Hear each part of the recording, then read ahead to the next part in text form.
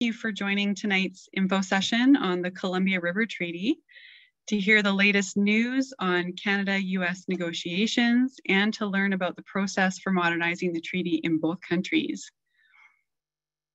I'm going to wait just a moment as I see a lot of folks still joining us, so we'll give it a minute for folks to join in.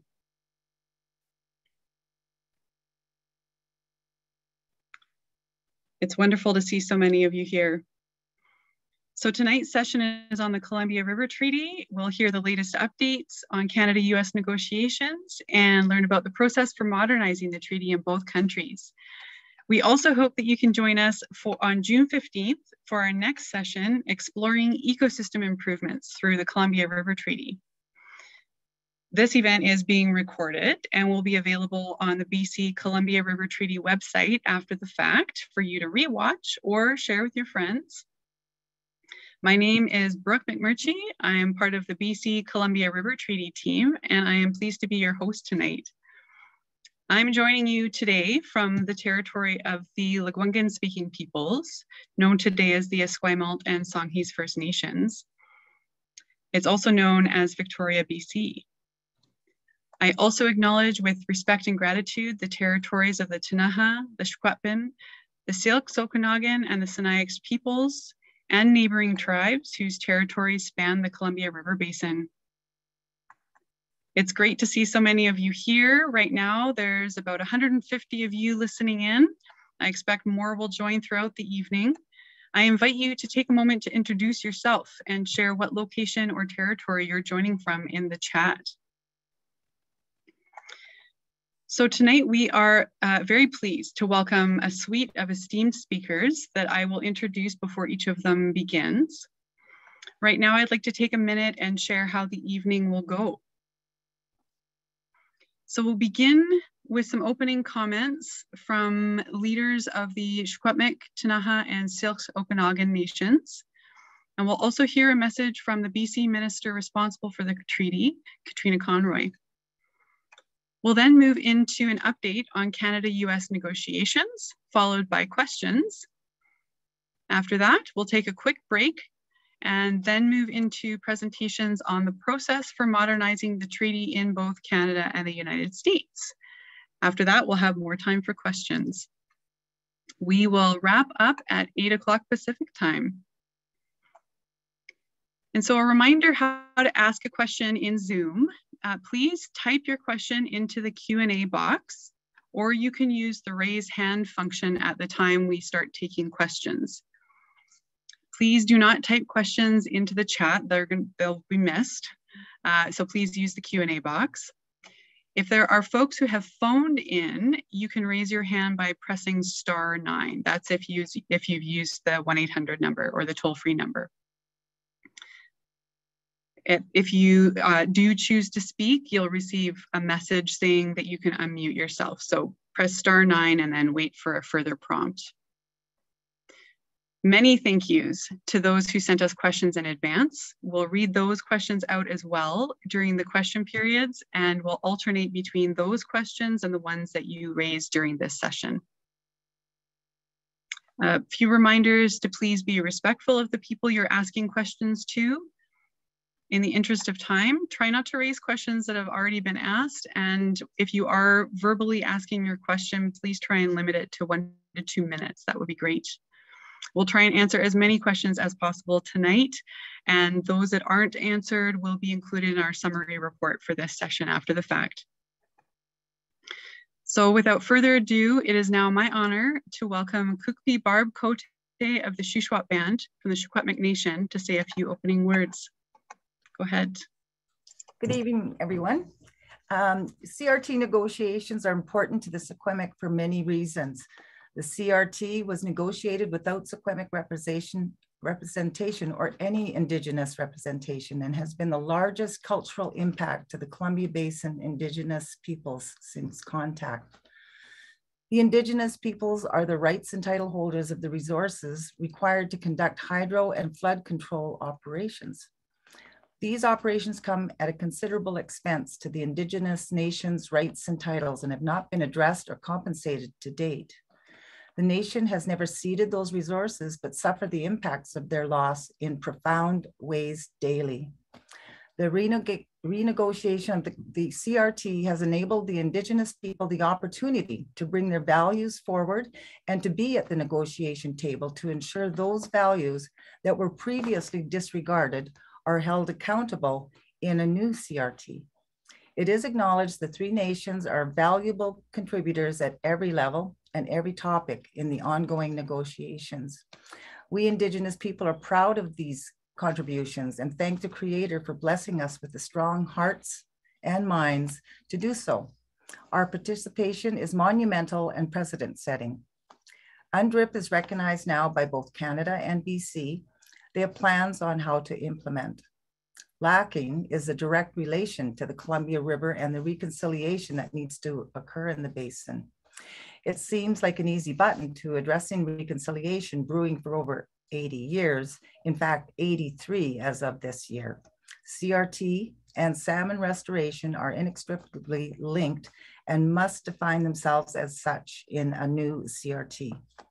In front of us is the opportunity of a lifetime, an opportunity to broaden an international treaty so it encompasses the concepts and ideas needed to be inclusive to more than flood and power generation, an opportunity to join two sciences, Western and Indigenous, to achieve operations reflective of a healthy river, an opportunity to aid in the recovery of a river that was once the largest salmon run in the world, an opportunity to have the Basin's people reconnect with the resources so vitally important to their cultural survival and key to their health, an opportunity to have all of the values of the Basin to be considered.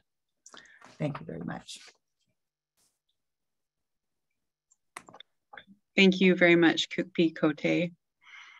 I'd now like to welcome Councillor Sandra Luke from the Ktunaxa Nation. Yes, Gisukyukiat, Gapiniskel, Hugaklik Sandra Luke, Hugakigachi Yakanuki. I'm a band counselor for Yakanuki, also known as the Lower Kootenay Band. I'm also the Lands and Resource Sector Chair for the Ktunaxa Nation. I've been the Lands and Resource Sector Chair since 2014, and going back even further, Ktunaxa leadership have been deeply interested in and committed to the renewal of the Columbia River Treaty. The Ktunaxa Nation really hopes to reduce the impacts of the Columbia River Treaty operations on our culture, our waters, and our lands, and Akamis, Gapigapsins, all living things, and to achieve some benefits through the renewed CRT. I live in Yakanuki near Creston and very close to the Kootenay River downstream of the Libby Dam and Bonus Ferry. Libby Dam has collapsed of the white sturgeon population in the Kootenay Lake and the Kootenay River. Wea, in our language, it means sturgeon, used to be very important to us, and we hope a renewal treaty will result in improved river conditions for Wea and other species. Our community has been working to restore some of the wetlands on our reserve. I participate in the 5 governments negotiations advisory team and feel that we are making some progress towards achieving our shared goals for a renewal treaty. But my perspective, progress is far too slow.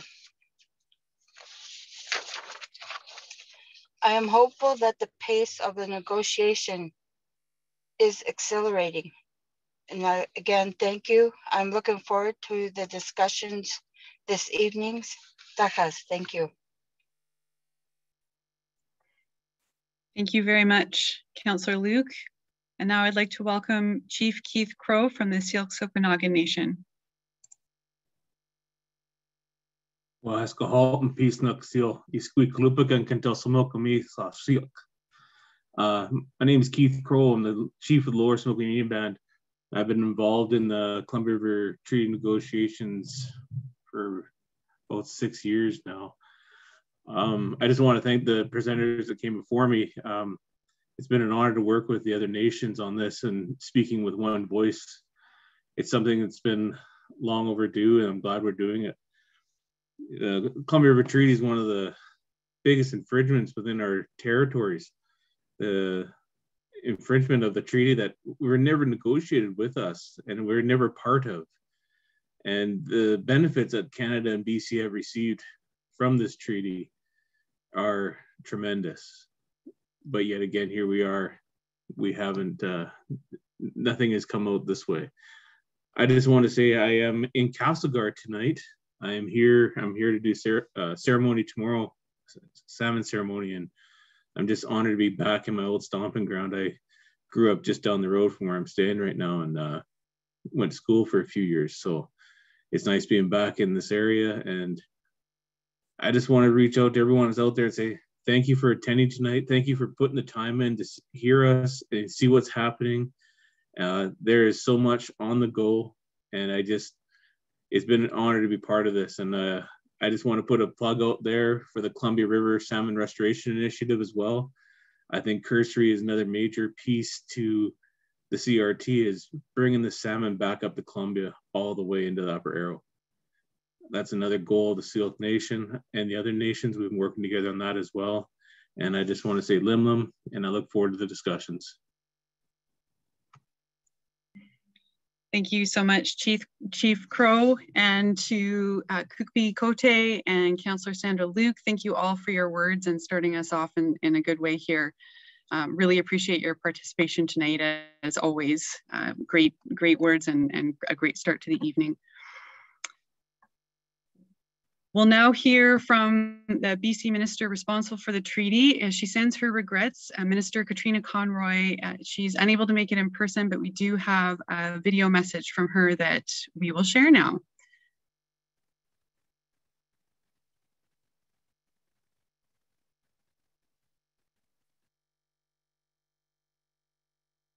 Hi everyone, and welcome to tonight's information session on the Columbia River Treaty. I'm grateful to have this chance to speak to you remotely from my home away from home here in Victoria on the traditional territory of the Lekwungen-speaking peoples, the Songhees and Esquimalt First Nations. As many of you know, I'm a long-time resident of the Columbia Basin, having lived there for more than 50 years, so I'm very aware of the effects of the Columbia River Treaty, what it has had and continues to have on our lives, livelihoods, and culture. So now we have an unprecedented opportunity to work together to build an improved, modernized treaty.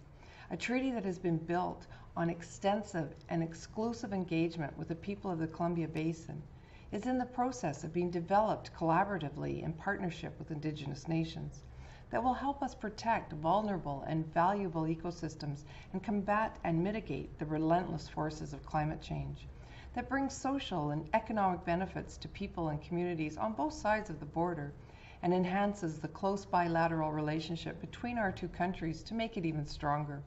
The potential of this opportunity for positive change is reflected in your participation in tonight's events and in our commitment to engage with the people of the Basin so you can clearly understand and stay current on the work we are doing to modernize the treaty. We started this process in 2012, connecting with people through virtual and in-person meetings, social media, newsletters, emails, letters, and one-on-one phone calls with interested citizens. We've been working closely with the Columbia River Treaty Local Governments Committee, the Columbia Basin Regional Advisory Committee, Basin citizens, and organizations to discuss the future of the treaty, to find out what the issues are and explore ways to address them. The Ktunaxa, Secwepemc, and Syilx Okanagan nations are an integral part of the process and have been working as equal partners with the governments of BC and Canada since February 2018 to develop and refine negotiating positions and strategies that will benefit all of us. The full participation of Indigenous nations in the treaty modernization process, it's an important and unprecedented step in implementing Canada's and BC's commitments to the United Nations Declaration on the Rights of Indigenous Peoples and to our journey towards reconciliation. And I want to thank everyone from the Canadian and BC delegations and from the Ktunaxa, Secwepemc, and Syilx Okanagan nations for their presentations tonight. And a special welcome to Barbara Cosens from the University of Idaho, who will bring us her insights on the U.S. process for modernizing the treaty. Wish I could be there to see you, Barbara. I've always really welcomed your presentations. So thank you again to everyone who is calling in or joining us online for your interest in and contributions to our work on the Columbia River Treaty. Together, we can build a better treaty that meets the needs of the people of the Basin and respects Indigenous rights. Thanks so much.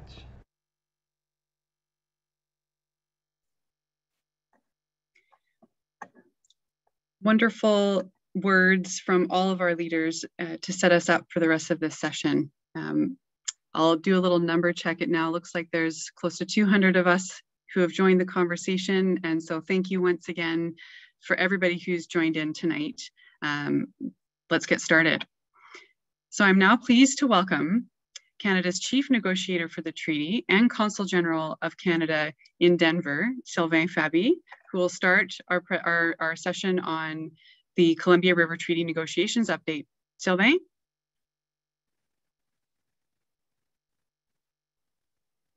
Good evening, everybody. I was just trying to make sure that I was unmuted, because after 2 years, we still forget sometimes, and then it doesn't work well. So hello, everyone. It's great to meet you this evening again. Yeah, it's still unfortunately virtual, but it's better than not meeting. And I hope all of you and your loved ones are keeping safe and healthy as we try to, get over this pandemic and try to start working in the new normal, which is still to be defined. The first thing I'd like to do, of course, is acknowledge that I'm speaking to you from Denver, Colorado, which is the traditional territory of the Ute, the Cheyenne, and the Arapaho people. And of course, I'd like to recognize the territories of the Ktunaxa, Syilx, Okanagan, and Secwepemc nations and their people, because we have to remember that the work that we're doing together on this issue directly impacts this region and the people. Thank you, Chief Crow, Cook Picote, and Councillor Luke for your words of welcome for us all. And thank you, Minister Conroy, for, again, your consistent support for this long process to modernize the Columbia River Treaty. We're pleased that you continue to be the minister responsible for the CRT. So now, about the negotiations. I know we have many speakers, so I'll try to talk briefly and then save time for the Q's and A's, which is often where the good exchanges happen. So I'm going to take a sip of water. I'm talking to you with my COVID voice. I unfortunately caught COVID, but since we're working at home, it doesn't seem to be changing much. So here we are. Canada hosted the last round of the CRT negotiations, round 12, with the US on January 10th of this year. And this round, you may recall, occurred a year and a half after Canada had presented its first proposal on a renewed treaty to the US. So before that, it took a year and a half over the election, et cetera, for the US to be ready to meet with us again. The formal rounds of the negotiations, 12 in total, have seen, it is true, slow progress, and have shown us the multitude and the complexity of the issues we have to agree on and discuss. And what we've done and will continue to do is insist on ensuring that benefits created by the treaty from the Canadian treaty dams and reservoirs are properly accounted for and shared equitably between our two countries. That's the premise of our positions with the US. And as we've mentioned before, and for those who are attending a public consultation for the first time, we remain open to providing flood protection downstream in the US, and we continue also to see merit in cooperating on power. These are the elements of the current treaty, right? We've also said that for a modernized treaty, we want to ensure greater domestic flexibility in Canada to support ecosystems, Indigenous cultural values, and socio-economic objectives in the Canadian Columbia River Basin. And we have included this priority in our proposal and in all of our discussions with the United States. We, of course, continue to work closely and collaboratively as the Canadian team with British Columbia, the Ktunaxa, Syilx, Okanagan, and Secwepemc representatives on our team to develop these positions and press ahead. It's important. This sounds like just motherhood and apple pie sentence. It's not.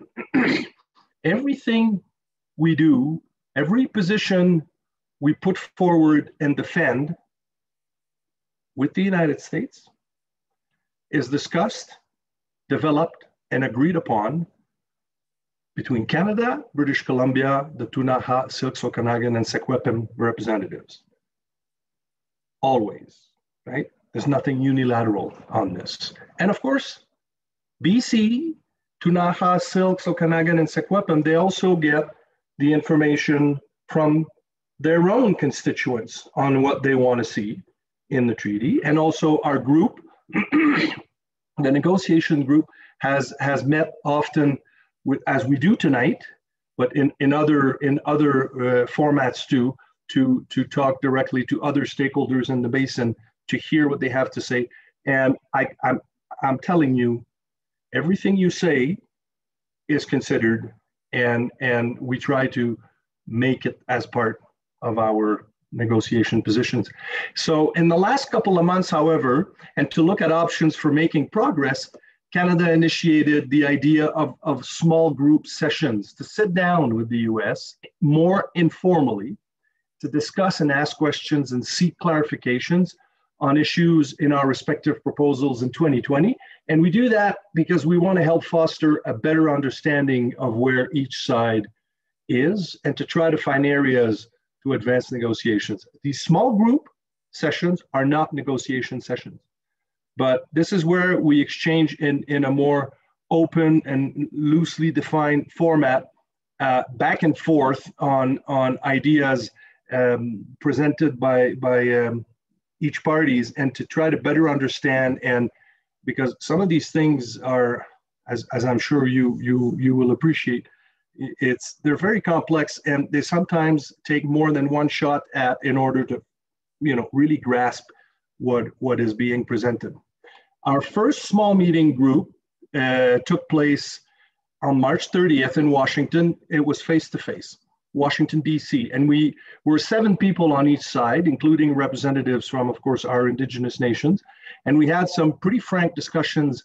And my conclusion after that is that this was one of the best meetings we'd ever had. Even though it wasn't a negotiation, it was a really good meeting, on which we can and will build upon in our negotiations.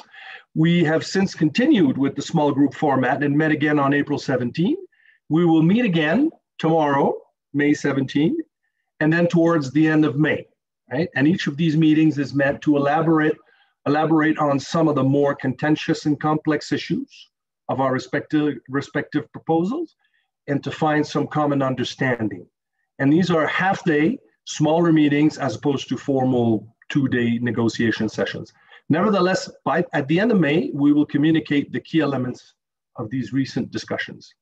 And we're aiming to hold a formal round of negotiation at some point this summer, likely in early August, but more to follow on this. And I know I've said this before, but I'll say it again. We all need some patience, starting with me, to get through these negotiations, but there is commitment on both sides. And of this, I can assure you, I am convinced there's commitments, a commitment to try to reach a negotiated agreement, a modernized instrument that will satisfy both sides as much as possible. And I would like to end my formal remarks by thanking all of you for remaining committed to this process, for staying patient, and for keeping both myself and BC accountable and on track to obtain the best possible agreement for Basin residents and for Canada. So with that, I'm happy to take at one point your questions at the appropriate time. Thank you again for being here tonight. Thank you so much, Sylvain. Kathy, over to you. This is Kathy Eichenberger, Executive Director of the BC Columbia River Treaty Team and also the BC lead on the Canadian negotiation. Kathy, go ahead. Thank you. So hello, and thank you for all of your spending a few hours of your time with us this evening. We're really stoked about the number of people who are tuning in. And of course, those who aren't able to will be able to view the whole session, which will be on our website later on. So first, I'd like to acknowledge that I'm speaking to you from Victoria, British Columbia, on the territory of the Lekwungen-speaking people, the Songhees and Esquimalt First Nations. And thanks, Sylvain, for giving the update on negotiations. I'm just going to add a few words and not to repeat what others have said and to give time to my negotiating teammates and for Q&As. So on the pace of progress, while the progress might seem slow, progress is being made, and especially after re-engaging in December of 2021. And I know that often people have said, well, we read your information bulletins after each session, they always sound the same, that it's a repeat of one another and there is no real information in them. But what I'm telling you is that, you know, there are nuances and there are shifts that are signaled in those information bulletins, because the real details of the negotiation sessions can't be made public. I would disadvantage both countries if we did that at this point. But if you read the information bulletins over time, you will see that over the 12 sessions, there have been shifts, and the nuances should be encouraging to you. You'll see new things develop as you go along, and they are on our website. But at the same time, people on both sides of the border are concerned about, you know, the progress and the prospects of reaching a positive and a comprehensive agreement before September 2024, when the current flood control provisions expire and it changes from a planned, assured flood control regime to a more ad hoc, called upon scenario that would affect operations in both countries. Sylvain reiterated that we're open to collaborating on a renewed flood risk management regime that protects downstream areas. However, to provide this benefit, we expect that it's valued appropriately and that we're also able to achieve the increased flexibility in the other areas of the treaty that Sylvain mentioned for our own domestic goals, including ecosystem benefits and indigenous cultural values and socioeconomic objectives, considerations that were not talked about in the original treaty. And so when people ask, how likely is it that the two sides will reach an agreement in time, Sylvain said there's no deadline for negotiations to be complete, but we are rolling up our sleeves and to reach an agreement as soon as possible. But, and this is an important but, we need to reach an agreement in which both countries are satisfied that the treaty will serve them well now and in the future. If that's not the case, if a treaty or an agreement isn't fair to both countries, the modernized treaty won't endure. It will fall apart, and in not too long. So that means that for us, at least in Canada, the shared benefits and flexibility to meet our domestic objectives will need to be sufficient to make ongoing treaty operations worthwhile. And the US has their own interests and objectives as well. However, being at the table, I would like you to know that there is tremendous goodwill on both sides of the negotiating table to develop a treaty that I hope we can be all proud of, or at the very least, a treaty where everyone will acknowledge and recognize that it's better than where we are today with the current treaty. So it's complicated, it's very hard work, definitely worthwhile. And it is taking the time, hopefully not too much time, but taking the time to get it right. Thank you. Thank you very much, Kathy. Now I'd like to welcome Nathan Matthew, who is the Secwepemc Nation representative on the Canadian negotiation delegation. Welcome, Nathan, go ahead.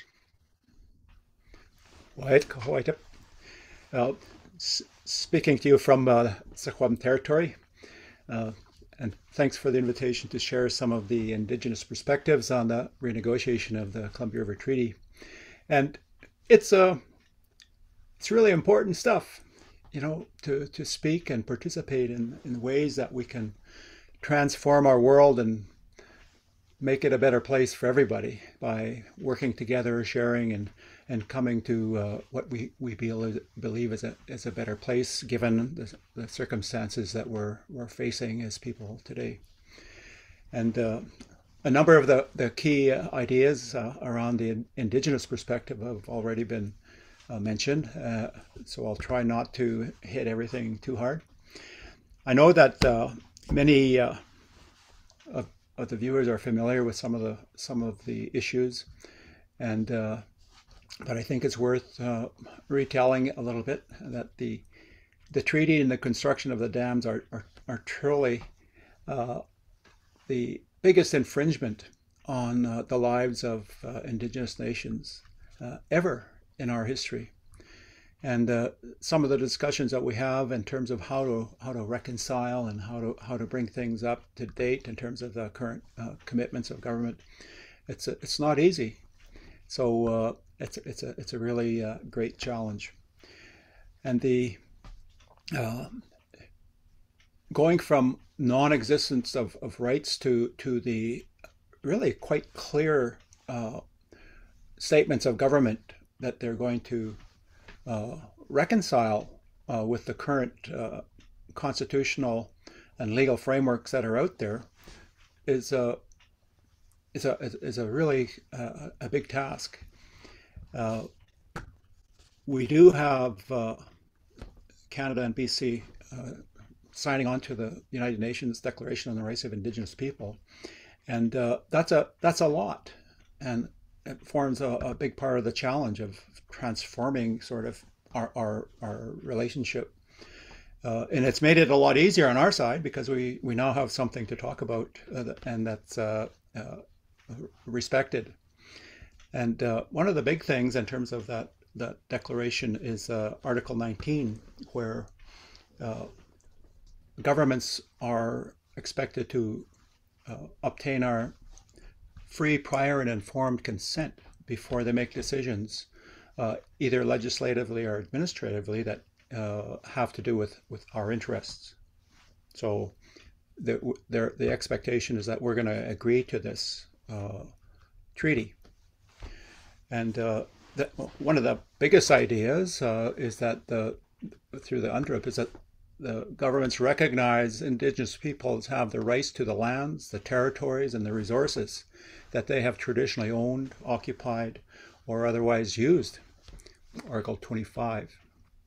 And Indigenous peoples have a right to redress by means that can include restitution, or when that's not possible, just, fair, and equitable compensation.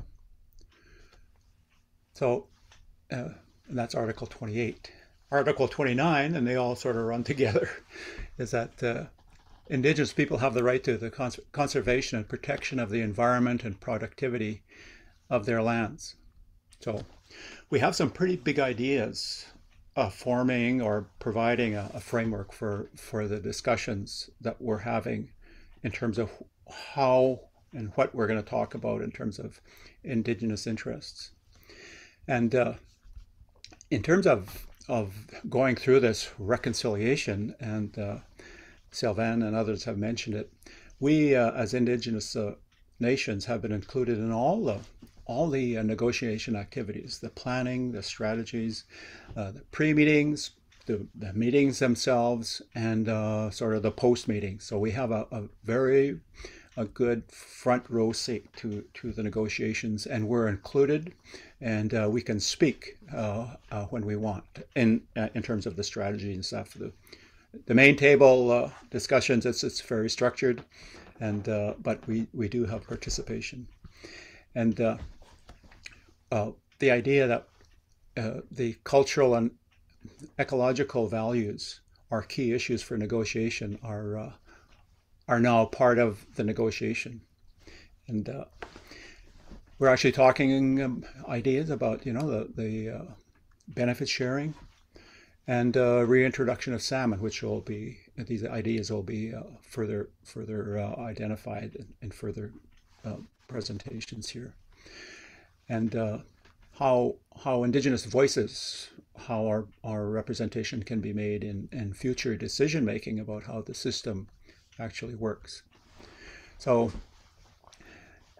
how do we participate in together with Canada and British Columbia and the United States in how the rising and the falling and the flowing of the water through the system impact Indigenous interests, and how those operations can be changed so as to provide greater benefits and greater health to Indigenous peoples and health to the ecological environment. And we really come from a pretty different perspective in terms of values, with our long association with the land and our own selves for a very, very long time. We have a very clear responsibility to protect the health of the land and the resources. And in traditional way, we have words and phrases that sort of show us the way. In Secwepemc, we have, as much like Syilx and the Ktunaxa words, like quant quant. We have an obligation to respect our natural world. We have to become a little more humble to them, knowing that our health and well-being depends on the health and well-being of that natural world. And words like, very directly, Ktunaxa, respect the earth. And others like Knukwantwach, help one another do things. So when we talk about what are your laws, well, they're sort of like that. We're coming from that place. And we're pleased to participate in this really interesting and important negotiation. Ktunaxa. Thank you so much, Nathan. I'll pass it over now to Jay Johnson, who is the Syilx Okanagan lead on the Canadian negotiation delegation. Go ahead, Jay. Well, my name is Jay Johnson. I'm actually coming to you from the Ktunaxa Nation territory. Had to pull over to engage in this as I forgot in the post-COVID environment that there are more and more people traveling on ferries these days, and I was delayed a ferry ride, so I'm not in a nice comfy office right now, but nonetheless, I'm honored to be here today, and very appreciative of everyone's time and interest in something as important as the Columbia River Treaty. As you all know, many of you are along the Columbia River or involved in it or have keen interest in it, and you understand how important the renegotiation process is for all of us and for the environments we rely on. We've been involved in the structure of the renegotiation process for many, many years. In fact, a couple of more decades, and even longer. The nations and leadership and ancestors have been pursuing a voice within the treaty and demand for more involvement in the decisions that occur on their lands and on their territories, to ensure that the interests of their communities, and just as importantly, the interests of the environment and those species that do not have a voice in these discussions, are represented as best as they can be, to ensure that the decisions that are made around the treaty and around the water system as one river are are the best ones for the environment, for the cultural values, for spiritual values, and for all of those of us that depend upon the treaty and the benefits of the river system and its ecosystems around us. So I've been involved as the Chief Negotiator and Senior Policy Advisor to the Syilx Okanagan Nation for a little over 20 years now. I grew up in the Basin and appreciate what the Columbia River Treaty was and the kind of impacts that it has had around the river system and around the Basin, both north and south.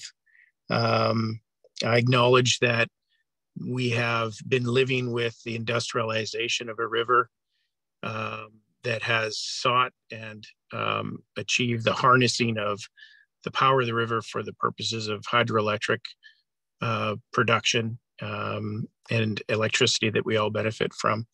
And it has also resulted in holding back the freshets every year to provide security downstream in the United States in particular for floodplain developments and high water marks and in wet water years. So the treaty was really, as you all know, formed on those two bases: energy production and flood control. But it left out not only many voices in the basin and around the river, but also left out the environment and ecosystems and the cultural values that are so critically important to all of us. And we've been working really hard to ensure that the intentions of Indigenous nations that you've heard tonight are included in a renewed treaty. And we're very proud of where we've been able to go so far. You've heard tonight that we've had great success in becoming observers. I like to frame it as participant observers. And you've heard from the Chief Negotiator, Sylvain Fabi, and from Kathy Eichenberger in British Columbia, that we have been deeply involved in the iterations and the twists and turns of research and issues analysis and positions and issues and negotiation discussions. And so we're very pleased with that. This is something very, very new and very, very long overdue. The voice of Indigenous people in the decisions is critical and crucial, and is finally coming about in a way that will affect the treaty in a positive and beneficial way. Some time ago, we through, as Nathan mentioned, the United Nations Declaration of the Rights of Indigenous People, the adoption of that same declaration into provincial legislation in British Columbia, and subsequently the adoption in the federal government of Canada. We now have UNDRIP, and also known as DRIP in BC, enshrined in law to ensure that consent is required in these broad-based in decisions that need to occur on areas that affect Indigenous communities. And to that effect, we've had to wrestle with what consent means, and what does consent mean to First Nations of the Basin in Canada. And in broad stroke ways, we seek to get a variety of interests addressed. And our leadership has been very vocal in describing what those are, and not necessarily a pathway to get there, but certainly the interests that we're pursuing with great interest and great intent, and with lots of action. And broadly speaking, those are benefit sharing, so that the benefits that are accrued to British Columbia primarily from the River Treaty are shared appropriately with Indigenous communities, which, as Chief Crow had described, has never occurred before. Indigenous communities and many of those living along the river system have had to live with the burden and not the benefits. And so we have yet to see progress on that, but remain very hopeful. and we pursue our discussions with the federal and provincial governments on benefit sharing. Governance is another aspect. A new decision-making regime around the treaty and its implementation is something that we'd like to see. And also redress. You've heard that several times tonight, that redress is a fundamental component of the UN Declaration. It's something that we seek to obtain as well in terms of mitigation efforts and restitution efforts in a variety of ways along the river system. And lastly, you've heard about salmon, and salmon is crucially important to all the First Nations in Canada in the Basin. Syilx, Okanagan, of course, are salmon people. The salmon is not just about sustenance and nutrition. It's also about cultural values and ceremonies. And bringing salmon back results in the reinvigoration of social networks in terms of distribution of food, the ceremonies around the distribution of the food, the teachings from elders to youth, the connection of youth back to elders and to community members.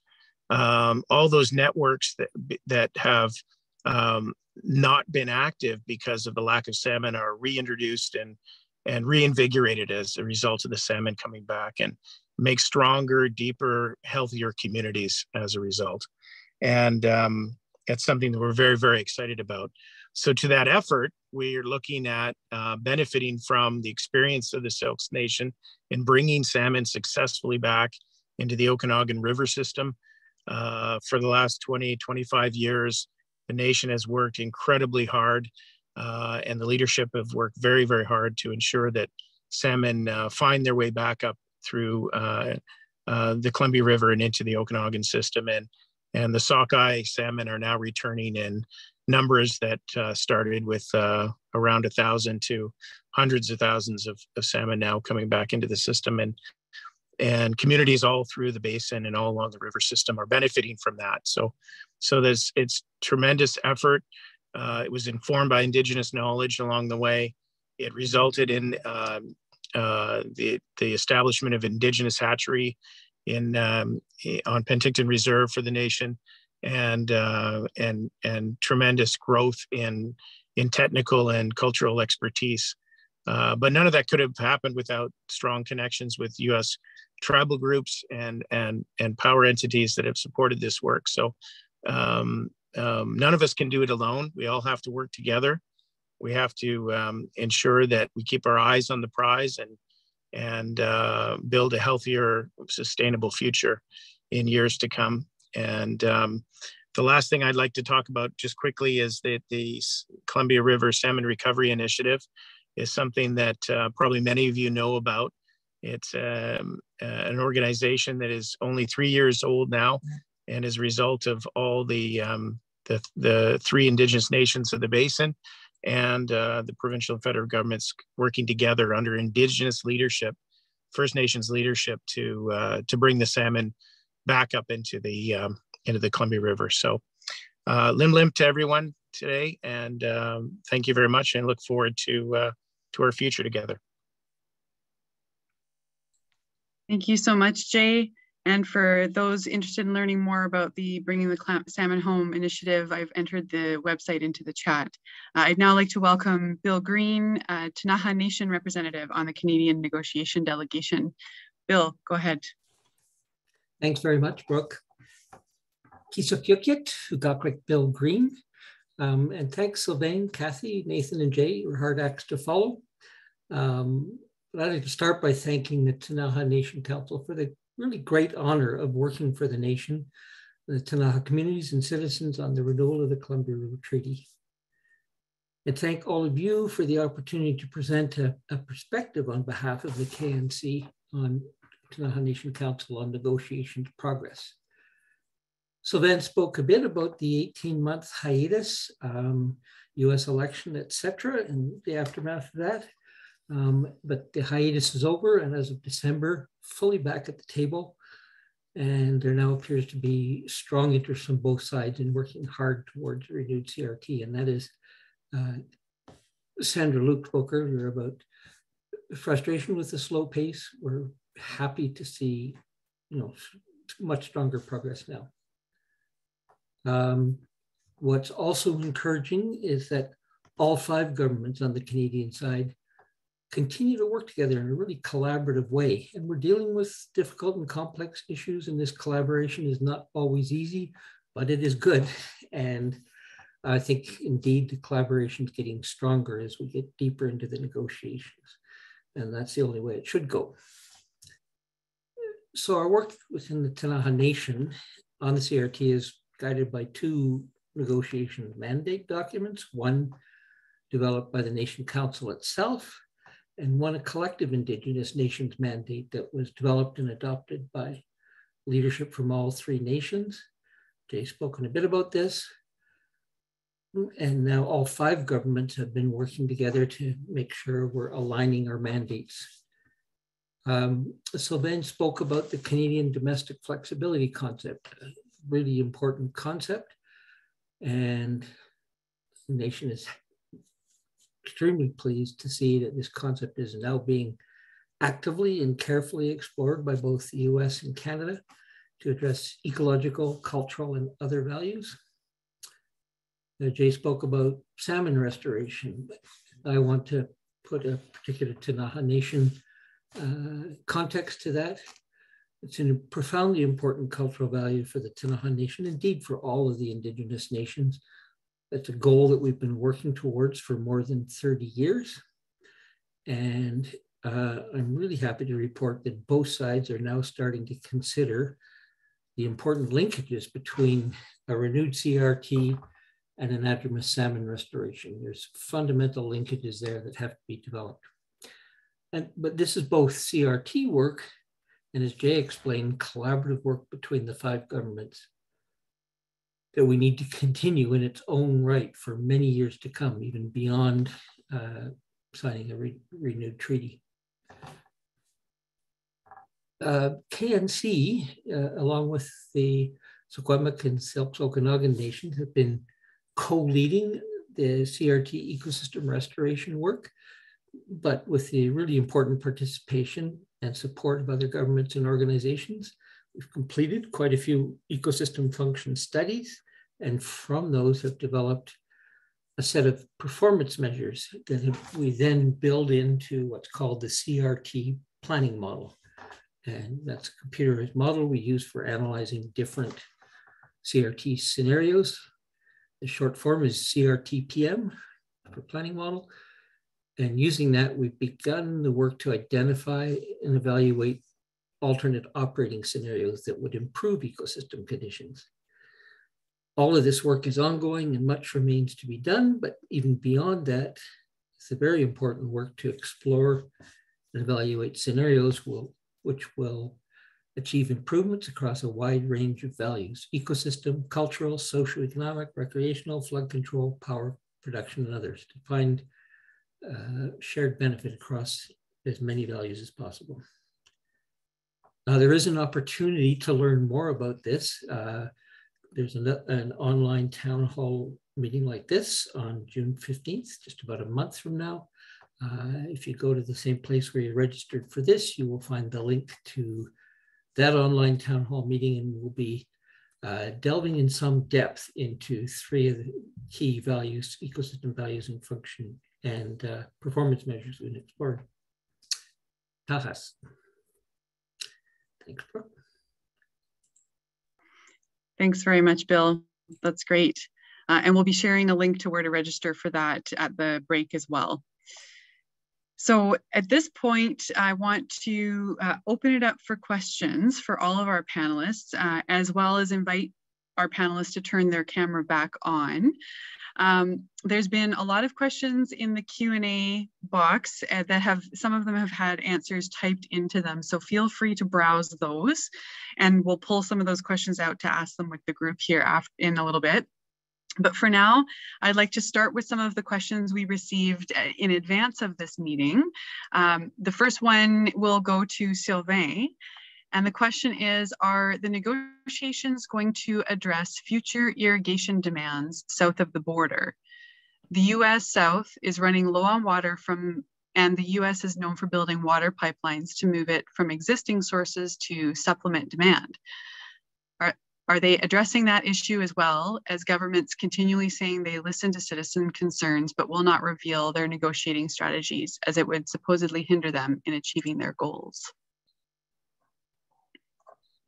Hey, can you hear me? Yes, we can. Okay, so the first part of your question is, the treaty manages the flow and timing of water at the border for power and flood control so far, right? And under the treaty, each country is able to use water for their own domestic purposes as long as flow agreements at the border are met. So in BC, I've learned that there are no significant water supply challenges in withdrawing water from the Kootenay and the Columbia rivers for domestic, agricultural, and industrial use, by and large. I mean, there could be some small issues. And given the at least the prognostic that can be made for the future on climate change, the climate change predictions, it looks like we're not going to be running out of water, at least in that part of the basin. So this is not a topic we have discussed with the Americans. Remember, the CRT is not about everything, right? It's about certain issues, and we're trying to reintroduce some issues, introduce some issues such as ecosystems now, but we haven't talked about what each country does with water on their side. The second part is, what was the second part of your question again? Just continue to say. So it was talking about how our governments continually say they listen to citizens but won't reveal their strategies. Well, the one thing I'll say a couple of things. It's not because governments don't divulge, I don't like to use the word government. It's not because negotiators don't divulge their strategies that they're not listening to constituents. That's not true. And I can tell you that if I compare to when I joined my department 30 years ago, the level of openness and the sharing of information happening today is unparalleled with what happened before. Remember that each of your respective governments, like the BC government, the Three Nations government, the federal government, they represent you. They're elected by you. So it's not like everything is done in the dark and people are not consulted. We're doing consultations now, but I think you will agree with me that if I were to come at a meeting like tonight and say, oh, by the way, these are my strategies for negotiation, that I don't think we would just be talking about supposedly hinder us in achieving our goals. It would definitely hinder. I mean, this is a negotiation, right? So there's a certain amount of things that you can't say in the open in order to keep your positions whole and to make sure that you have the best negotiation stance and position when you negotiate with another party. So, but I'm very confident in the level of openness that we have and the amount of consultation we do at every level of constituents. So I'll end here. Thank you, Sylvain.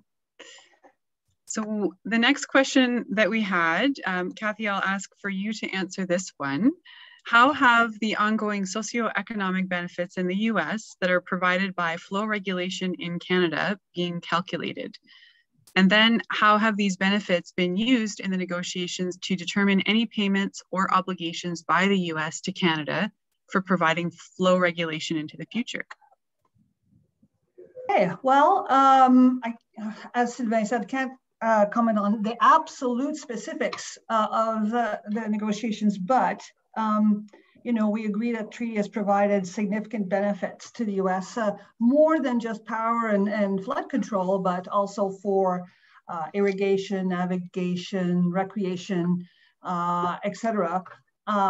And that's often been acknowledged by US stakeholders as well. So in 2012, we retained a large accounting firm, Ernst & Young, to analyze these benefits and assign a value to them. And then we also retained Willis Re, which is a worldwide reinsurance firm, to determine the range of potential avoided flood damages as a result of the treaty, or if the treaty would not be in place. So of course, we're not going to divulge the numbers tonight to you, but it is informing our positions.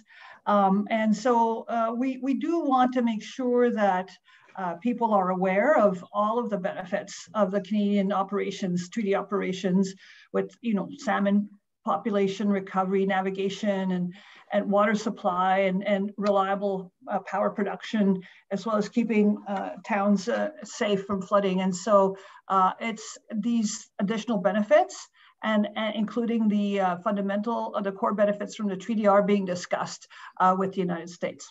Thank you. Thanks so much, Kathy. I'm going to invite Lynn Panaya, who's part of the Global Affairs Canada team. She's been monitoring the questions being typed in here, and I'll invite her to ask a question from the Q&A box. Go ahead, Lynn. Sure. Good evening, everyone, and thanks, Brooke. So one of our questions is, how will terminating the agreement and using the called upon have negative effect to Canada? I can give this a try, and then Kathy can complement. First of all, called upon is not good for anybody, right? There's no doubt in my mind about this. It's certainly not good for the United States, but also for Canada, because it creates more uncertainty, and with uncertainty in anything else, whether it's managing a river or managing a college or managing a business, it's very hard to operate when you have a higher level of uncertainty, because under called upon, the US would call upon us when they feel they need under certain conditions, and it would not be as predictable as what we have now. But it would certainly be bad for the US too. I am entirely convinced of that. That's why we're seeking to agree on a more predictable flood control regime that would be good for both countries and take into consideration an equitable sharing of benefits. Kathy, you may want to expand on that. Yeah, I mean, they called upon operations are not well defined, and so it's challenging to even know how it would all unfold.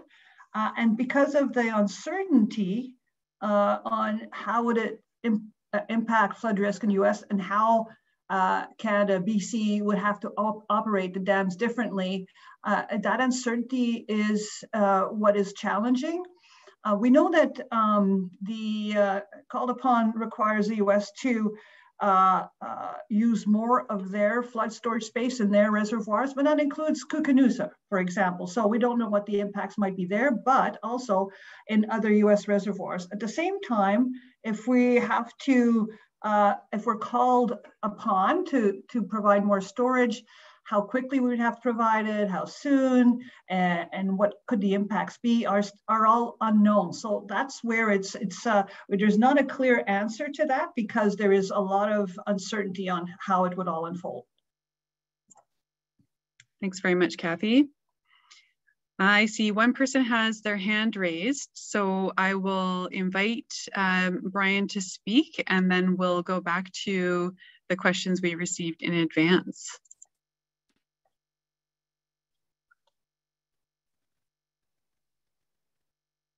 Brian, if you're able to unmute yourself, let's try that one more time.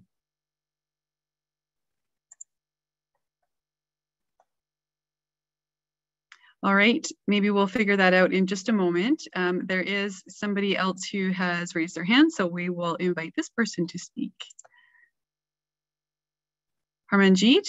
Yes, so Great. I'm Harmanjeet from Penticton. So my concern is about the Syilx and Okanagan rivers. So I have read many places that they are part of the Columbia Water Treaty, and many places it is mentioned that they are not part of the Columbia Water Treaty. So though the Okanagan River is managed, so we can maintain flow in this one, but the Syilx River, the flow is always natural, and in August and September, the flow goes critically low. And there are having like issues like if there is a change in precipitation and we get less of water into the rivers, and there are changes in the water rights also. What will be the guidelines for maintaining that water level at the boundary, so that what we are supposed to maintain those things? Are these negotiations going on? Yeah, I can answer that, and Sylvain, if you want to jump in. So the Okanagan and Syilx rivers are a part of the physical Columbia Basin. You are correct, but they are not influenced at all by the Columbia River Treaty dams per se. And so they flow into the Columbia Basin, but below the border, and so they're not part of the Columbia River Treaty Agreement. They are operated through a totally different agreement. And if you want, we could follow up with you and provide you with more information on that. Yeah, thanks a lot, because I'm having some really technical issues in this area. So I will get to you. Yeah, thanks a lot. Yeah. Thank you very much for your question. Thank you. All right, so let's go back to one of the advanced questions. This next one is again for Sylvain. So when the Columbia River Treaty was first signed, one of the American negotiators remarked it was the sort of treaty you would impose on a defeated enemy, but they were willing to sign. Now we are told that the price the Americans pay was too high, and that power and flood control and downstream benefits really aren't worth what the US paid, and that we should be prepared to accept a lot less, while as taxpayers, we continue to shoulder the burden of paying for the dams. In other words, the great deal they got isn't really great, so we have to make more concessions, ? So the question they're asking is, will the government stand up for British Columbians and demand that American customers pay a fair price for power? The answer is yes. What that negotiator said, I don't care, right? I mean, your question, you're already answering it. If it was so bad for us, why are they coming back and wanting to reduce it? This is not about qualifiers. That's not how we engage in our negotiation. We are there to stand up and negotiate for Canada, for British Columbia, for the Indigenous nations, in order to have an equitable sharing of the benefits, and that's what we intend on doing. Now, there are things that we're asking for more, right? Like more flexibility on our side, which will have to be included in the equation and will have an impact eventually on the electricity that the treaty allows for production in the U.S. Not to the detriment of flood risk management, of course, but that's what we're there for. What else would we be there? We don't engage in a negotiation by saying, "Oh, let's go cave in and give everything." We're out there and we're not caving in, and we want to make sure that what we get is equitable for us. Thanks so much, Sylvain. Lynn, I'll ask you to read one more question, and then I'll go back to another question that we received in advance. And just a reminder, folks, if you're able to check the Q&A box, some of the questions have been answered via text. We're not going to be able to get to every single one tonight. We're trying our best, and of course, everything not answered in this meeting will be responded to afterwards. So Lynn, go ahead. What question do you have for us? Sure thing. Thanks, Brooke. So this question comes from the US. Excuse the ignorance, but for those of us from the US who are new to this, who are the 7 members of the US team involved in the small group meeting? Who selected them and whose interests do they represent? Who would like to take that one? I don't remember by heart who they are, but the chief negotiator is there. The representative of BPA is there, of the Army Corps of Engineer. There was an indigenous a tribal representative too. What it is just a smaller group compared to the bigger group, and maybe less lawyers and more technical people, because what we do in these small sessions is we really dig down on the technical issues in order to be able to dissect it and better understand it, so that when we sit down at the negotiation table, we're able to be in a better position to negotiate. On the Canadian side, it's the same organizations that are represented, but less people, in order to facilitate a dialogue, because when there's 25 people and sometimes more on each side, it's very hard to have a fluid back and forth on some very technical issues, even though at the end of the day, I could choose as the chief negotiator to be the only one speaking, but I don't like to do that because I don't think it's conducive. We orchestrate our interventions, of course, but in a nutshell, it's the same organizations represented, the same groups, but a smaller number of them. Yeah, and you know, we wouldn't even think of speaking on what the U.S. process is on the composition of their delegation and so on. I think the people, U.S. participants should be contacting, frankly, their own representatives, and they have a website. The State Department has a website, so maybe you can Google it, and it has good information, and you have the ability to ask questions as well. That's great. Thank you, you two. So I'll go one more question that we received in advance. So this one, Kathy, is for you. I am Canadian, born in Calgary, and consider myself on equal terms with all Canadians, and ask our negotiators if you are going to stand strong and protect the vast areas in Canada that presently store water for the Americans and is likewise managed by the Americans. Seasonally, areas of the Ktunaxa and Arrow Lakes become nothing more than a wasteland, and the Americans complain they are giving Canada overpayment. Canada is being shortchanged, and I plead with you to the negotiators to stop being nice and take on an offensive strategy. Should the Americans not understand the impacts of Libby Dam operations and change the management of the dams on the Columbia River, we should build a weir on Ktunaxa. We own the water and should demonstrate our ownership. Okay, thanks, and thanks for the people around Ktunaxa who sent this question. So we know and we acknowledge the big impacts in certain years about the reservoir fluctuations have on the people, the land, the plants, and the animals all around Ktunaxa. And the concerns of some of the residents,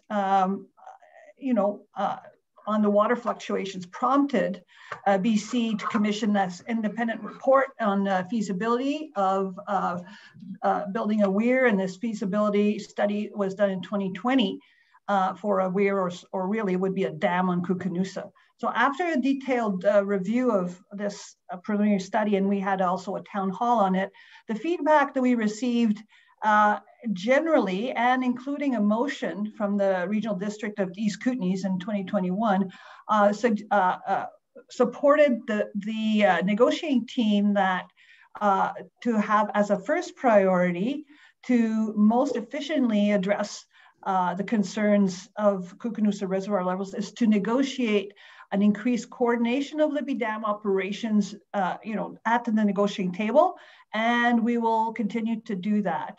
As for fluctuations in other reservoirs to reduce, we are looking at that as part of the domestic flexibility that we are seeking.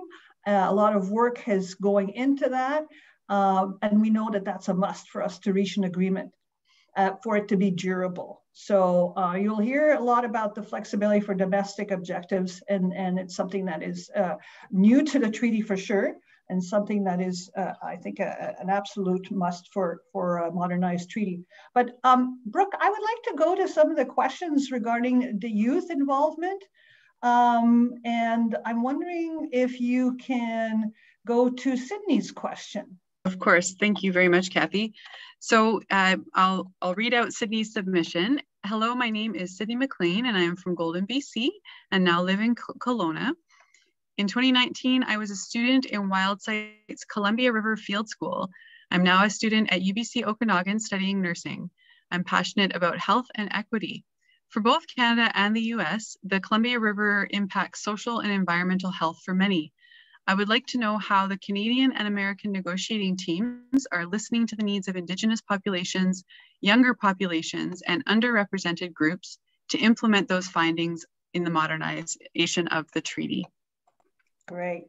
So thanks, Sydney, for your question. And we need more questions from people like you and of your generation. So I can't speak for the US, but first off, I want to say that I can't say enough about how special WildSight's Columbia River Field School is. I mean, talk about learning about the river from the river, paddling it, speaking to Indigenous knowledge holders, politicians, ecologists, and much more. And so we're quite proud to be one of the sponsors for the field school, and we're hoping that it can that it will continue. There was a hold during COVID, but it is a tremendous opportunity. We're also very impressed, so impressed with, well, we don't want to spend the night making plugs for WildSight, but the WildSight Teach to Columbia series. So a shout out to Graham Lee Rowlands and his team. They developed a curriculum, a whole package meant to help educators engage their students in many dimensions of the Columbia River watershed, past, present, and future, and in a way that would be a lot more engaging than if bureaucrats like me would put together a PowerPoint or a paper. I would really encourage people to check it out at the wildsite.ca programs Teach to Columbia. It's a very informative package for everyone, but they also have an interesting mock negotiation set up that maybe Sylvain and I can learn something from it. But we also have, in all our engagement meetings, virtual and person, where we've had entire classes from colleges and high school who've joined and participated over the years. And I would also give a shout out to the instructors. Keep it up. We'll soon be meeting in communities again, and bring your students, bring your classes, assign homework on our community meetings. And we also have been going in person and virtually into the classrooms for an overview of what the CRT is, but even more interestingly, to have a back and forth discussion about what the students think is important that we need to consider in our negotiations. And our latest virtual classroom meeting, it was Selkirk College with Canada's Chief Negotiator and myself, led to a really lively discussion, and we'd be happy to do a lot more of that. Again, teachers, instructors, we're waiting for your call. So we also invite youth and including the Columbia River Field School alumni to participate in the Columbia Basin Regional Advisory Committee events. And we're always looking for youth members. We use social media tools, YouTube, e-newsletters, Facebook, Twitter. And we haven't quite got into TikTok yet, but never say never. And people can always reach us by phone by any means. We even have phone calls. People are surprised we pick up the phone, and even people in California talk to us about the Columbia River Treaty. So with respect to how the Indigenous nations and Indigenous peoples are involved, you've heard about the collaboration of the 5 governments, including 3 Indigenous governments, and their nations, they're collaborating in everything that we do, but they also are reaching out to their members, their communities on the CRT and its future. And we respect and we support all types of their engagement with in their own way, in a good way, with their community. So there's always a lot more to do. We're open for suggestions. Let us know which the best new ideas to connect with young people. And thank you. Thanks so much, Kathy, and thanks, Sydney, for your question. We're going to take a really quick break here so that we can move into our next set of presentations on the process for modernizing the treaty in both countries. So we'll take a couple of minutes. Oh, go ahead, Kathy. And I'll continue to answer questions in the Q&As during that time. Thank you very much, Kathy. Really appreciate it. So keep an eye out for Kathy's answers there. We'll come back in about 5 minutes and start ourselves up again. So thanks very much, everyone. Thanks, Jay.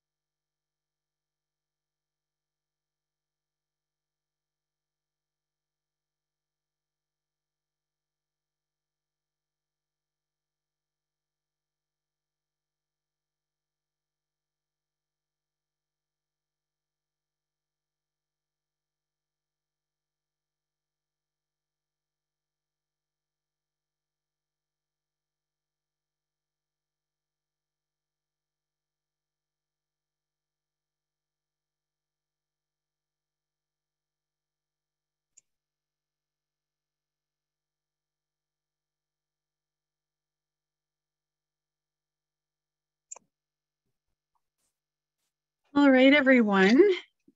Hope you had a chance to stretch your legs.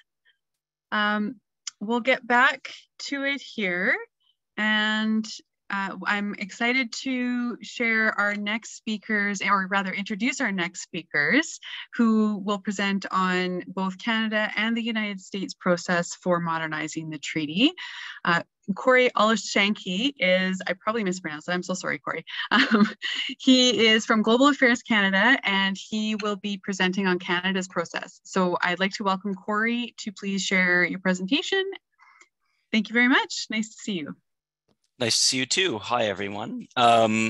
Yes, my name is Corey Oleshansky. I'm a legal officer at Global Affairs Canada, and my responsibilities there include providing legal advice to the federal government on matters of international law, including as relates to the Columbia River Treaty. I'm joining you today from my home in Ottawa, and I'm not projecting my voice too loudly because on the other side of the wall behind me, my 5-year-old is sleeping and I don't want to wake her. But I hope everyone can hear me well. And I'm in Ottawa, which is the traditional home of the Algonquin people, and I'm speaking to you from there. Before I get into it too much, I'll also point out that treaty law is not specifically my area of expertise, but I understand it well enough, hopefully, to explain to you what the process is in Canada and to be able to answer some of your questions afterwards. So we can talk a little bit about what a modernized Columbia River Treaty would look like. And the truth is that nobody really knows what form a new treaty will take. We've already heard from some of our earlier speakers who were talking about some of the things that we are trying to put into the treaty. But what will the treaty look like? What will we do to modernize it from a legal perspective still remains unclear. And there are a number of different options. The options they're not limitless, but there are many of them. We could agree with the United States to amend some of the existing treaty. We could do what's called an exchange of diplomatic notes with the United States. A diplomatic note is essentially an official correspondence between two governments. And in these diplomatic notes, we can correspond with the United States and express back and forth what our understanding is of a new modified Columbia River Treaty. Or we could start anew and we could prepare an entirely 100% new Columbia River Treaty that doesn't look anything like the previous one in terms of not so much substance, but in terms of its form. Whatever we do, though, whatever form it takes, whether it's diplomatic notes, whether it's amendments or annexes or whatever we want to call it, all of these things are still treaties. In international law, a treaty is any written exchange between governments made by people who are authorized to conclude such an agreement. So no matter the form, it's a treaty. And in Canada, an international treaty must go through a process that I'll discuss right now. So how do we make a treaty in Canada? And in particular, how would we make the Columbia River Treaty? The treaty adoption process in Canada has a few steps that it needs to follow, and the Columbia River Treaty is no exception to these rules. And I'll talk about some of these steps and where we are in the process. So the first step is to determine whether or not we should negotiate. And we've already done that. We've determined that we should be in a negotiation with the United States. So the next thing we would do before we would ever meet with our negotiating partners, the United States, is to get permission to negotiate with the United States. And that's called a mandate. So a mandate for any treaty, including the Columbia River Treaty, sets out Canada's positions. And it's developed after a study of the issue, consultation with relevant groups, for example, the province of British Columbia, Indigenous groups, stakeholders in the region. And I should note this mandate is internal to the federal government. This is instructions that public servants in the federal government will receive from ministers and from cabinet explaining what their position should be in the negotiation. If we fast forward a bit, and we imagine that the negotiations, we have our mandate, we have permission to negotiate, we have our mandate, and now let's pretend that we've already negotiated and negotiations have concluded and we've come to some sort of an agreement with the United States. We'll have concluded a text with the United States. It'll have to be approved in English and French, in both official languages. And then the next step would be to sign and ratify the treaty. So these are two separate important steps in the treaty adoption process in Canada. And basically, it requires the negotiators to get more permission, another mandate from the federal cabinet to do each of these two steps. So any mandate to negotiate requires consultation, and so would a mandate for signing and ratification. It comes with study, consultation with British Columbia, with the Indigenous groups and stakeholders in the Basin to make sure that, to confirm that we have achieved our negotiating mandate. So what are these things? What is signing? What is ratification? So signing a treaty just means that we agree in principle with the terms that have been negotiated. It's not the same thing as ratification. Ratification would signal Canada's intent to be bound by the treaty. So these are two different things. Signature does not always lead to ratification.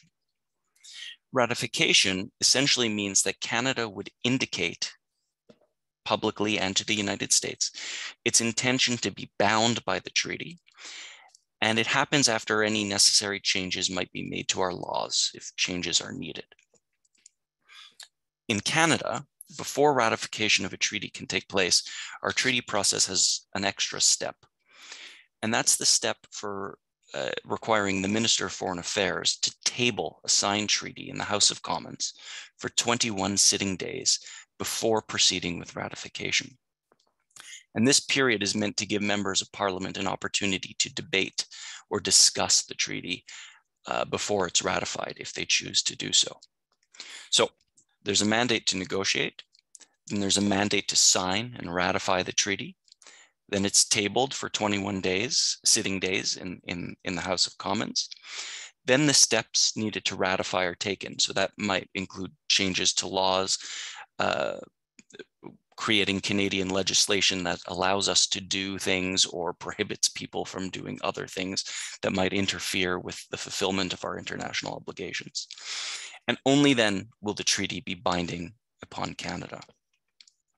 The treaty itself will indicate what its process is for entry into force to come into effect, essentially.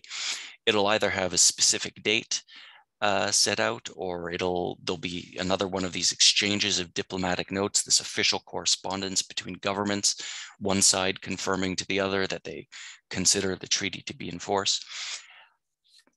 But this is a matter to be worked out by the negotiators when we get to that stage. And this is true, these steps are true pretty much no matter what form the treaty takes. So Columbia River Treaty negotiators, they're not at the step where they're discussing form. As you heard, we're deep into the substance at this point, and the discussion now remains about our content. So the key to the treaty adoption process in Canada is to receive the permission for each step and the tabling in the House of Commons. Those are the key elements, I think, to retain. And these are the steps that ensure that negotiators know what they must achieve and whether they've achieved their goals to the satisfaction of Cabinet. And tabling in the House ensures that all MPs have had a chance to discuss the treaty if they want. And that pretty much sums it up. I understand I can take some questions afterwards, but I don't want to preempt Barb, so I'll leave it there. That's great. Thanks very much, Corey. And I'll turn it over to Barb to share the U.S. process. Thanks, Barb. Thank you. Well, I would like to first thank all of you who have managed to hang on to the bitter end here. And thank you for being interested and staying engaged in Columbia River issues. I'd also like to thank Minister Conroy for her kind words this morning.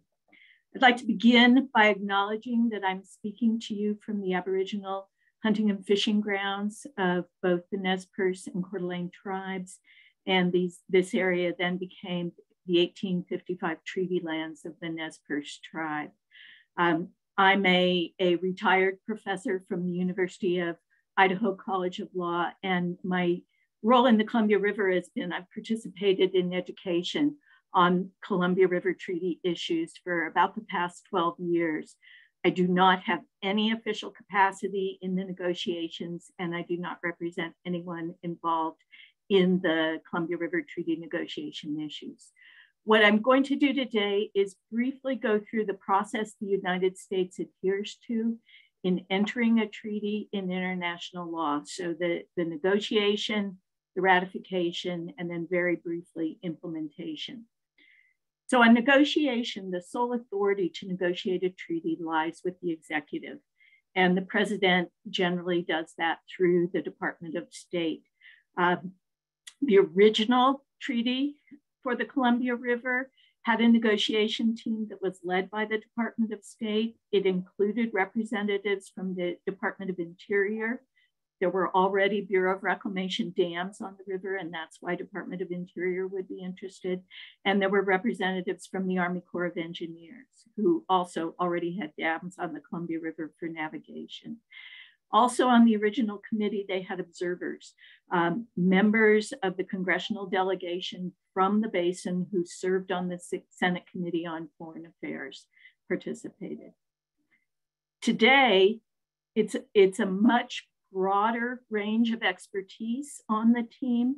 And I can't speak to the question that was asked earlier about how they choose their team. I can only tell you the interest in the basin that these various entities bring expertise on. So again, U.S. Department of State is leading negotiations, and the team consists of representatives from what are currently the two operating entities. So appointed under the treaty for the last 58 years, Bonneville Power Administration and the Northwest Division of the U.S. Army Corps of Engineers have been the operating entities. They have representatives at the table. The team also includes, as it did the first time, representatives from the U.S. Department of Interior.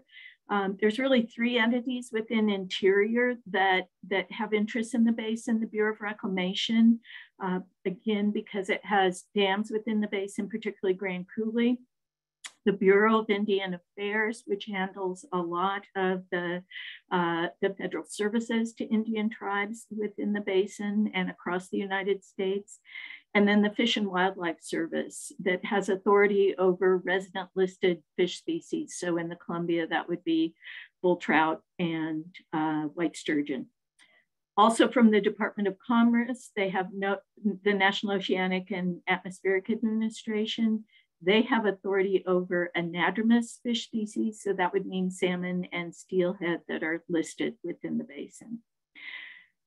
The website lists that as the team and then says also present are the U.S. Department of Energy. For obvious reasons, hydropower is a very important non-carbon source of energy, and expert advisors from 3 of the 15 tribes in the reservation: the Confederated Tribes of the Colville Reservation, the Kootenai Tribe of Idaho, and the Confederated Tribes of the Umatilla Reservation. So that's who's at the table negotiating. Ratification, which, as Corey said, is actually indicating the intent to be bound by the document that's negotiated, actually has 3 methods in the United States, despite the fact that the US Constitution specifies the advice and consent of the Senate is required for the president to then ratify a treaty.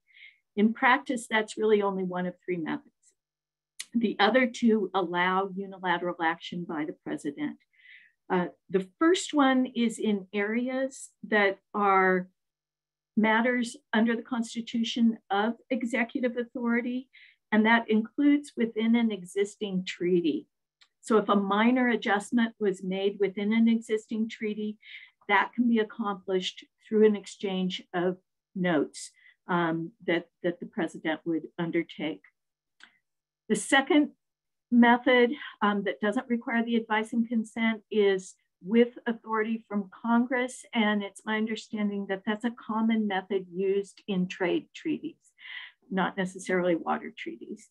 The somewhat dated but still relevant 1984 study showed that 94% of the international agreements that the US entered into between the end of World War II and 1972 were ratified under one of these two methods of unilateral authority. So how is the method chosen for ratification? The Department of State has a list of criteria to determine if the agreement rises to the level of advice and consent of the Senate. Those items include things like risk to the nation, need for formality, the duration of the agreement. But the things that are really of particular importance for a water treaty is, first of all, past US practice. The original Columbia River Treaty went through the advice and consent of the Senate, and the other water treaties the US has with Canada have done the same, as have the water treaties that the US has with Mexico. There's two other in the related areas in the list of criteria that are very important for water, and that is the preference of Congress and the effect on state law.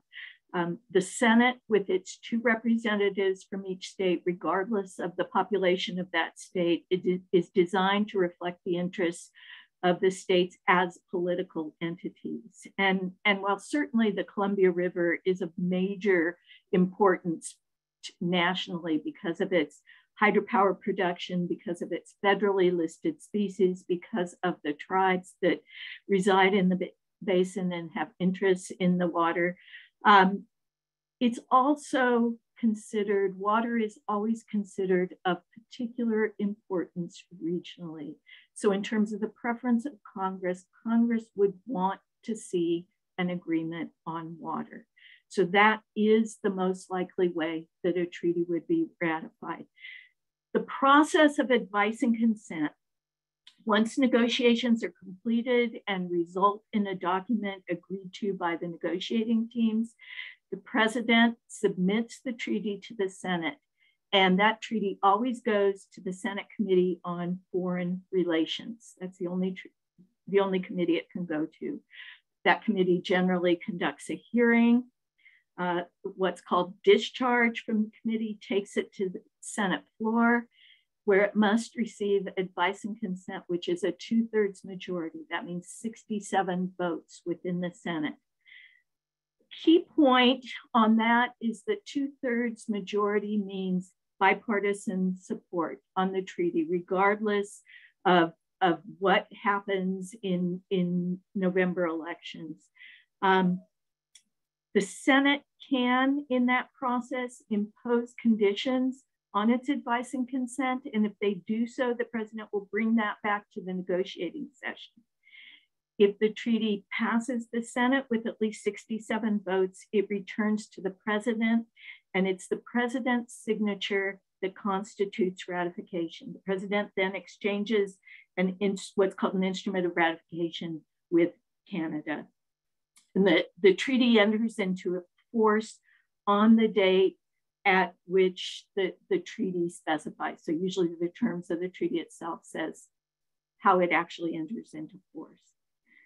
Finally, implementation, because very often treaties are not self-implementing. There has to be additional legislation to implement them. So for example, in the original treaty, a Congress authorized funding appropriations for a part of the grid that would tie in the Pacific Northwest with the US Southwest so that hydropower could be sold from the Columbia River Basin, particularly in summer, to the Southwest, which has been a very lucrative prospect for the basin. So if any aspect of a new treaty requires appropriations by Congress, that would go through the normal congressional process, a bill introduced in the House and the Senate approving it with a majority vote. So I will end there, and I would be happy to answer any questions. Thank you so much, Barb and Corey, for that yeah, we've heard a lot tonight about the process of negotiating, and as Corey put it in the details, negotiating what a modernized treaty could look like. And now we've heard what the process is in both countries to carry that forward. So thank you both for providing that context.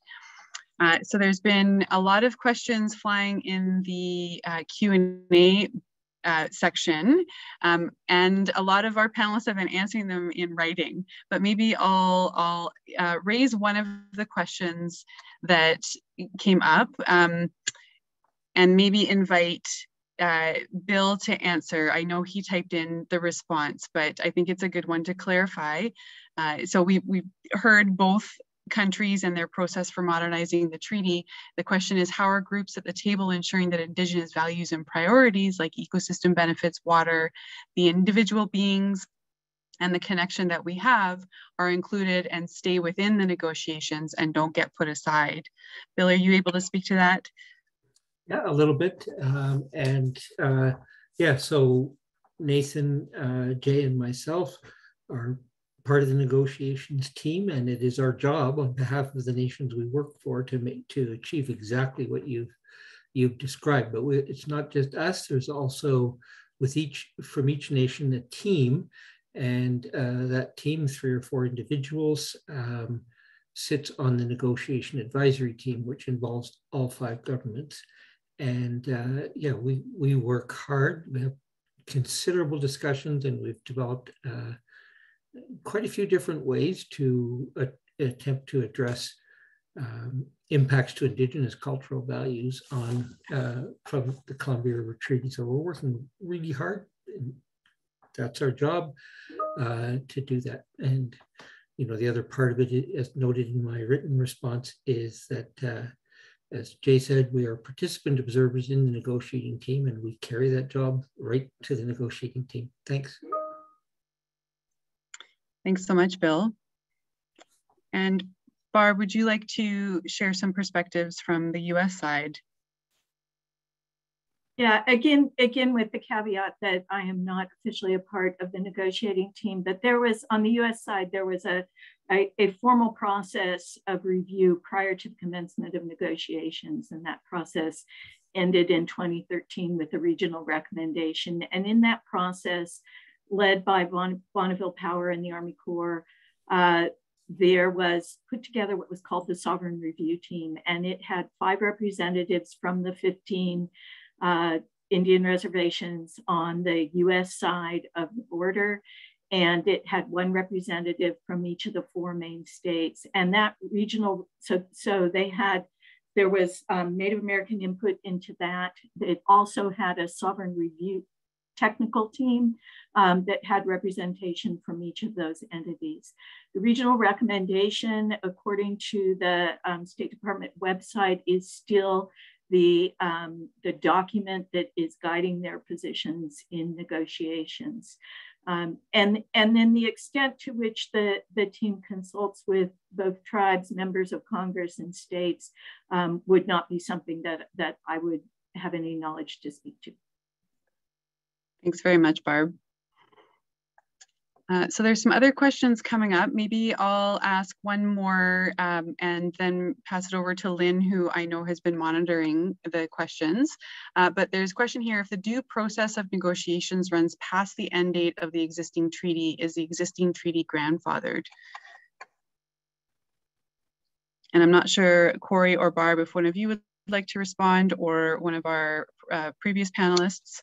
I'll leave it open. Well, I can answer that because it's a very good question. And so the current treaty does not expire, right?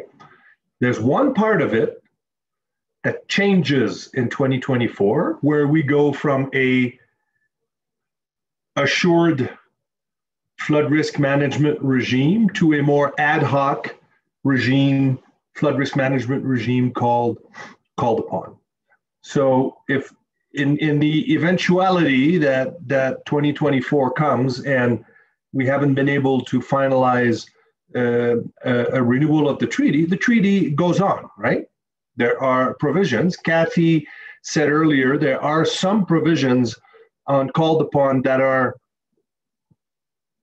maybe not as clear as we would like them to be, but the treaty doesn't end. It just keeps going, but the flood risk management regime will become different. That's the difference. So it's not grandfathered, it just remains in force. Thanks very much, Sylvain. And I see my lawyer nodding, so it must be true. Lynn, I know you've been monitoring the Q&As. What other questions do we have? Sure thing. Thanks, Brooke. Does Canada have energy representation? Whoops, I lost that question 1 second. Does Canada have energy representation on the negotiation team, i.e. Natural Resources Canada? We are constantly keeping our colleagues in other government departments and agencies on top of what we do. When we have formal rounds, before the rounds, we explain what we're going to be talking about and welcome comments. But we had, for a while, someone from the Department of Energy who attended some of the rounds. Now that person has moved on. It's open. We're trying to limit the size of the negotiating delegation, but it's not close to them. But we do have people from ECCC, the Department of Environment, and Fisheries, especially when we discuss issues that pertain more directly to them. And I would like to just supplement by saying that in 1964, an agreement signed between BC and Canada to delegate the obligations and benefits of the treaty to the province. And in the treaty, it constructed an entity's function to implement the treaty, which is BC Hydro on the Canadian side. So they are charged with implementing the treaty as they have, they operate the dams in the Columbia, most of the dams, and recalling that BC Hydro is a crown corporation of the province of BC. So the energy sector is strongly represented at the negotiating table. Thank you. Thanks very much to both of you. Lynn, do we have another one? Yeah, for sure. I'm actually going to put two out there. The first is there a dispute resolution mechanism for this treaty, like the softwood lumber agreement? That's the first question. The next question for the panel is, it seems clear already that the US intends to reduce the Canadian entitlement. BPA customers and Northwest Republicans are pushing that position hard. How will negotiators get past that? What's the first question? You mentioned softwood lumber, but I missed the beginning, sorry. Sure thing. Is there a dispute resolution mechanism for this treaty, like the softwood lumber agreement? Kathy or my lawyers there is in the treaty a place for dispute resolution if it doesn't work.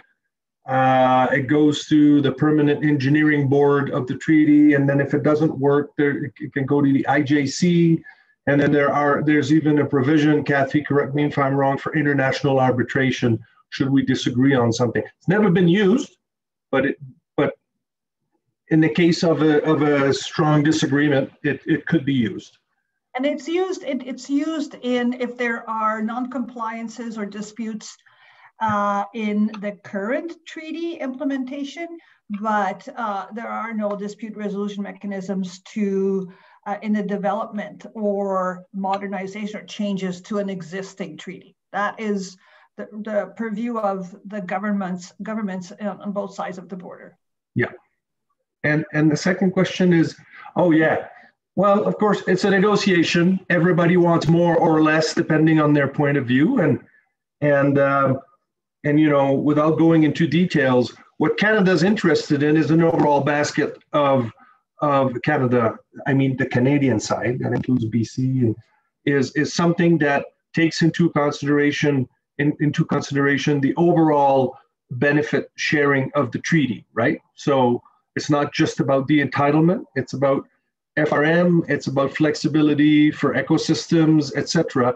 So it's the whole thing. It's not just, we don't take, and we shouldn't take any part of the treaty in isolation, right? You kind of have to take them in isolation for a minute when you discuss them, but nothing is agreed until the overall is agreed, and we make sure that you know, that we get what we want from that treaty, from the modernized treaty. Thanks very much, Sylvain.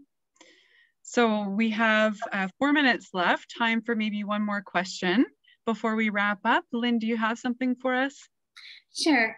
If there is a conflict, does the new Columbia Water Treaty supersede the Water Treaty of 1909, the Boundary Waters Treaty? I'll let my lawyer handle that one. I say my lawyer, I say that as a joke, our lawyer. I'm the Canadian government's lawyer. I'm the Crown's lawyer. The question is, if could you repeat it again? There was a question related to the CRT and the Boundary Waters Treaty. The question is, if there is a conflict, does the new Columbia Water Treaty supersede the Water Treaty of 1909? So would any new treaty we negotiate supersede the Boundary Waters Treaty? I mean, it would really depend on what the new treaty says. Right, it depends on what we negotiate in there. We would, it's one of the things that the negotiators will have to think about, how the new Columbia River Treaty would interact with the existing Boundary Waters Treaty. Right now, the existing Columbia River Treaty has sort of fills the vacuum that might otherwise be filled by the Boundary Waters Treaty if there were no existing Columbia River Treaty.